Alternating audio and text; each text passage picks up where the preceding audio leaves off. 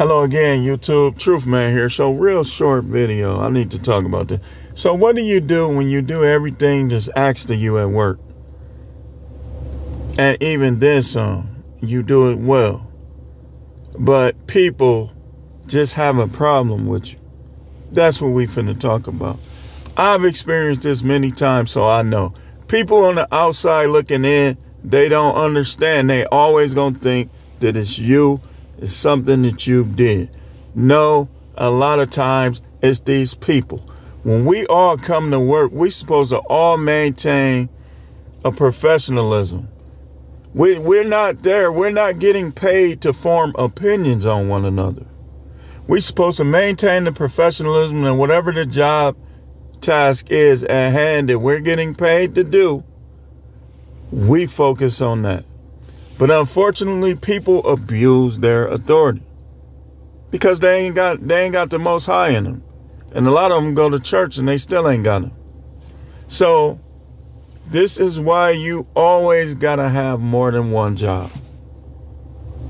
You always got to have more than one job. You always got to have more than one thing you do, more than one thing you like to do. Number one, because these people are evil and their intentions are not good on many occasions. So AKA Top 5 told me that he's a teacher and he has some issues because the teacher didn't like that the students liked him. The teacher didn't like that the students liked him. So, well, no. So what they normally do is just like in corrections, right?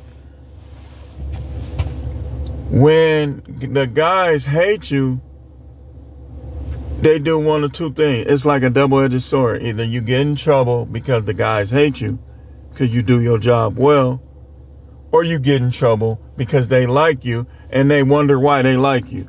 I mean, you don't worry about that. Don't lose sleep over it. Don't think about these people, AKA just move on to something else. And I would suggest you do some gig work on the side, build your money up, kind of think about a business. Like if you ever had a business, what you would like to do. I know you probably like to teach. It's all right for you to keep doing that, but build up your reserves and build up your credentials so they'll lose their grip and their power. Because, I mean, when you the new guy, people just, on these jobs now, they just they don't treat you right. Like, it's always going to be that person at the job that treats you good, that you get along with. But it's going to be those three that treat you bad because you knew. That's what a lot of people is dealing with on these jobs, man. I'm telling you, it ain't nothing unusual. Don't let it affect your day outside of there. You know, don't let it affect your day outside of there. You got to be scrappy. Like, you got to be willing to do other things just to get some extra money. Because I'm telling you, man, I could imagine if I just did corrections and nothing else. I would have to take a whole different approach than I was taking. Like, I had paper routes. I was delivering pizza. I always did something else. Always did something else to make the cushion, if I fall, a little softer. Because I know how these people is. I know how these people is. Like, me personally, I judge people individually, but when it come to at work, I don't trust nobody, man. I've been dogged out in every which way you can think of at job. I'm telling you. And this last job, it was crazy. They had a problem with me. They wanted to downplay my experience. They wanted to downplay the fact that I have been doing correctional jobs just as long, if not longer, than they lieutenants, than they sergeants, some of them. So they wanted to, and then she called me a new jack. I said, I'm new here. If that's what you're talking about. I'm not a new jack to the position. Like, she's retarded. And I'm not talking about, to me, retardation is different. It's not like what you think. I'm using that word with people who think ain't nothing wrong with them, but all type of stuff is wrong with them. I'm not talking about kids with mental defects and autism. Them people act better than a lot of the people I'm talking about. If you think I'm a new jack and I come in the door with 14 years experience, something wrong with you. But that's how they tried to treat me. And it's like, I told y'all, like, they'll be like, I ain't doing no phone list. F that phone list. And then they'll come back later. You got a phone list? I'm like. And with those guys, that's the number one problem you had with them was the phones.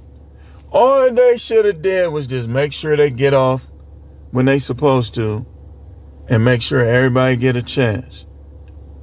That's it. They should have been able to get on them phones as much as they want. But that was a way that they created animosity between the new staff and the guys that was in there, the inmates. And if you don't have a phone list, eventually you're gonna get in trouble. If you do got a phone list, it's gonna be the source of your problems.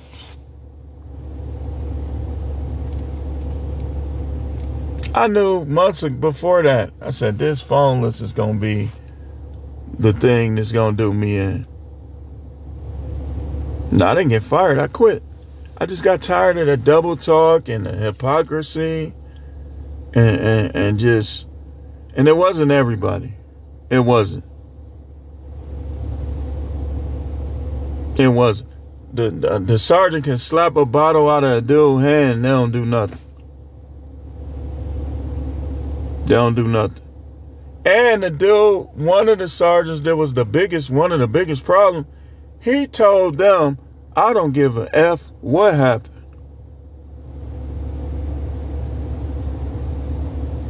But with me, he was trying to ride me over every little thing. And I think he must have forgot that I was in there when that sergeant slapped that bottle out of dude's hand and you came in there and said that. But then you want to ride me over little stuff that don't even matter. That was one of the reasons why I quit. It was a lot of stuff like that. I kid y'all not. The dude comes in. She slapped the bottle out of the guy's hand. Here's what happened. So the control center accidentally said the wrong dorm for the emergency. They said my dorm, but it wasn't on my dorm. It was on the dorm across the hall. And so she came in first.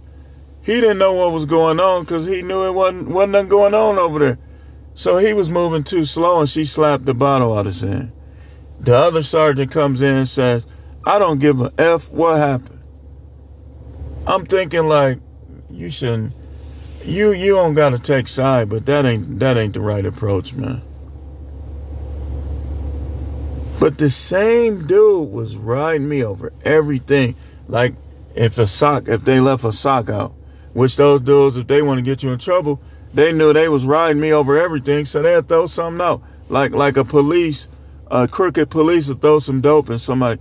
Those dudes, I mean, it's funny now that I think about it, but that's the type of stuff they was doing. And so I figured it out. I was like, okay, well, if they come over here and they say anything to me about your area, you getting rolled up. So he couldn't find nothing, so here's what he started doing. The same I don't give a F what happened, dude. He started coming to the dorm and just standing outside. And the dude's like, why are you doing that, Howard? Why they be effing with you like that? They say, oh, they're just going to say anything, get in your head. No, it's a fact. They were effing with me. That's a fact. Don't try to downplay it because they saw it and they locked up. People make mistakes. some of those people at that job were effing with me.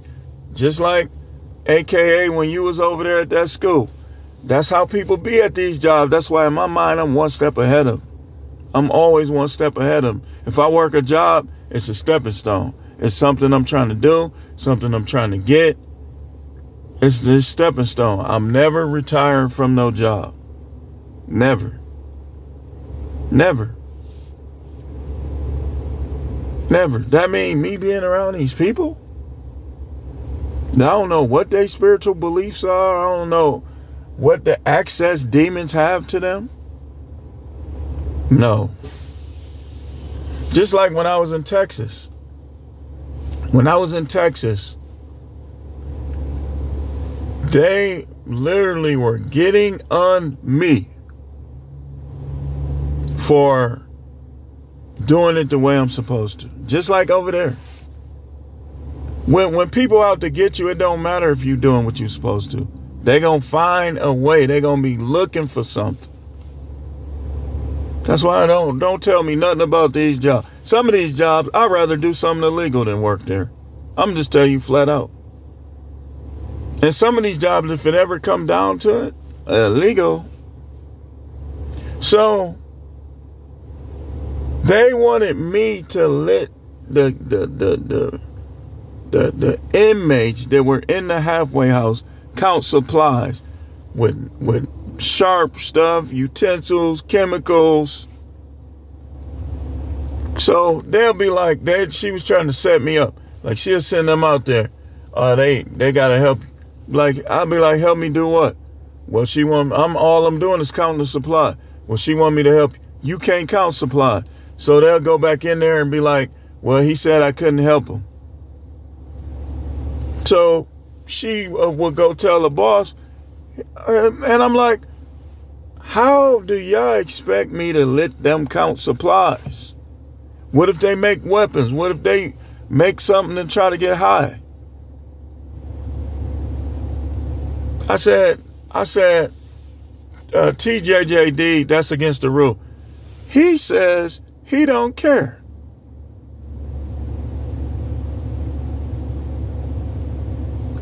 And it ended up being a thing where she started seeing that he was tired of the back and forth between us.